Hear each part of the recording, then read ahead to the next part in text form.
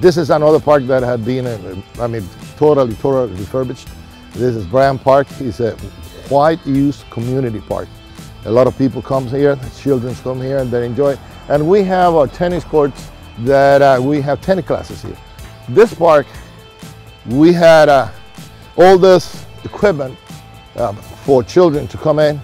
They were replaced and they are brand new ones. And they are ADA compliant.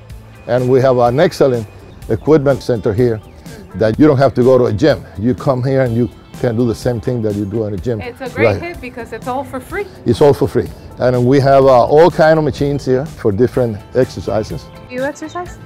Yes, I do at home. Yeah. I have one of those complete exercise machines.